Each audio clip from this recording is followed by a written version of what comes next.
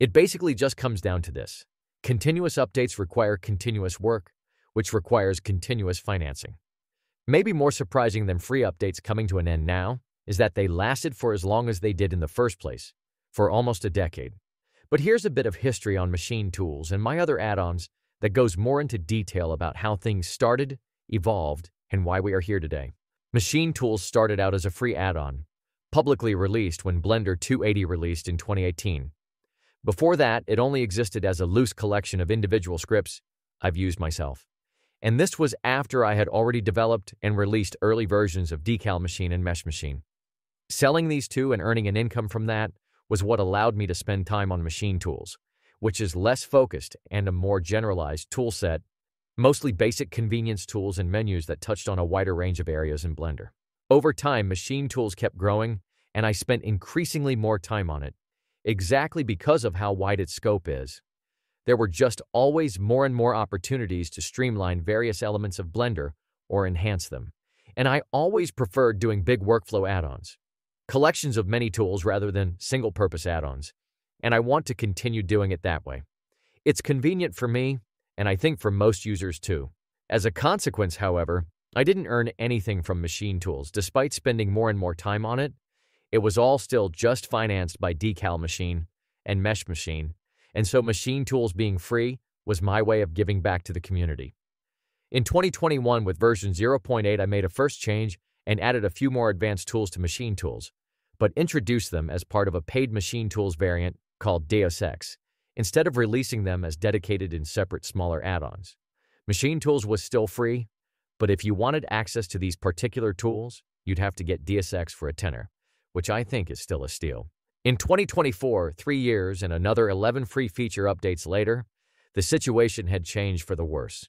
Revenue had been on a decline for a year, and if it were to continue, it would threaten Machine Tools or at worst my business entirely. So I retired Machine Tools as a free add-on and introduced the new paid base variant called Prime. I think the sheer amount of tools and features more than justified that.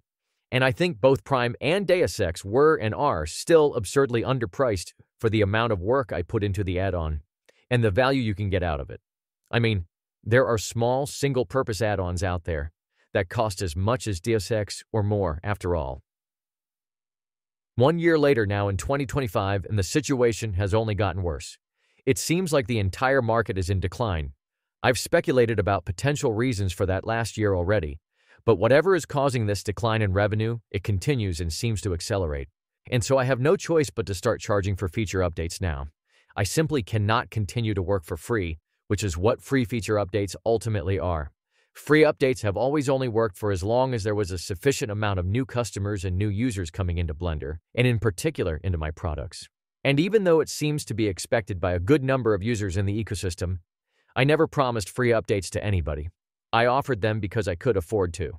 For some context, I've released roughly 100 free feature updates across just the 3 of my main add-ons over the past 8 years. That is 1 per month on average. I would have been foolish to promise that this would continue forever, and it was inevitable that it would end someday. This is what I have told everybody who inquired about it too. Of course, for some creators, it is an easy promise to make, but then few actually have a backlog of updates like I do. What good is such a promise when there won't be any updates, or a product is abandoned in a year, or replaced by version 2 as an entirely new product? I've seen the Blender commercial ecosystem change a lot over the past years. The success of some has seemingly attracted others trying to make a quick buck, and some trying to benefit from the work of others. My own products and those of other creators are being resold by people who are not at all involved in the development and who don't contribute anything to it, and I have no way of stopping that. That includes my non-GPL licensed artwork and assets for what it's worth. My code is also being copied and resold within other products without attribution, which happens to be a GPL violation. And various features are being ripped off and imitated too, of course, and have been for years. Also, markets are being exploited and product rankings manipulated, with some creators employing fake sales via massive secret discounts and fake reviews. Users are being misled not just by this, but also by low-effort affiliate trash being pushed down users' throats on YouTube, Instagram, and X. At least for a subsection of the market, there is no honor and respect among artists anymore, it seems. Everything goes, apparently. a lot of shady tactics and grifting, and even straight-up scamming. It's quite sad. And I'm just saying this to ask you, what kind of incentives do you think such behaviors create? Can creators really be expected to continue work on free updates just based on that point alone? This is not an environment that incentivizes and rewards innovation, that is for sure. And it's not fun to work and try to compete in such an environment either. But anyway, I don't want to rant or complain. I want to continue doing what I love. So what does the future hold?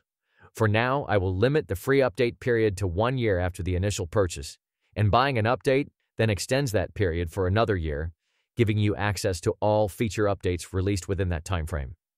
I will aim to price updates at 10% of a product's base price, but for already low-priced products like MACHIN3tools, I have to go a little higher and will try 20% for now. Otherwise, market fees and a flat transaction fee eat up essentially all of the earnings I would otherwise get from a $1 update purchase, which would defeat the purpose of all of this. You would pay for it, but I wouldn't get anything. Just the market and payment processor would. And so the MACHIN3tools Prime update will cost $2 and the Deus Ex update will cost $4. No doubt some people will hate this, and I have to accept that. And no doubt a few people will feel like this is a subscription, but it's really not. I'm not forcing anybody to update, and you can use the version you have access to for as long as you want with the supported Blender version. But I do hope for your continued support, and I'm trying to be as transparent as possible, hence this video. If this goes well, I'm open to extend the free update period to 2 years after purchase. Nothing is set in stone here. This is new territory for me too, but I really have no choice and have to do something to change course of what is a sinking ship. Should this not work out, then I'll have no choice but to split my add-ons into smaller, more focused products as a last resort. If you have any questions, feel free to get in touch with me. Thank you for watching and listening. As always, I appreciate your support a lot. It's what makes all of this possible.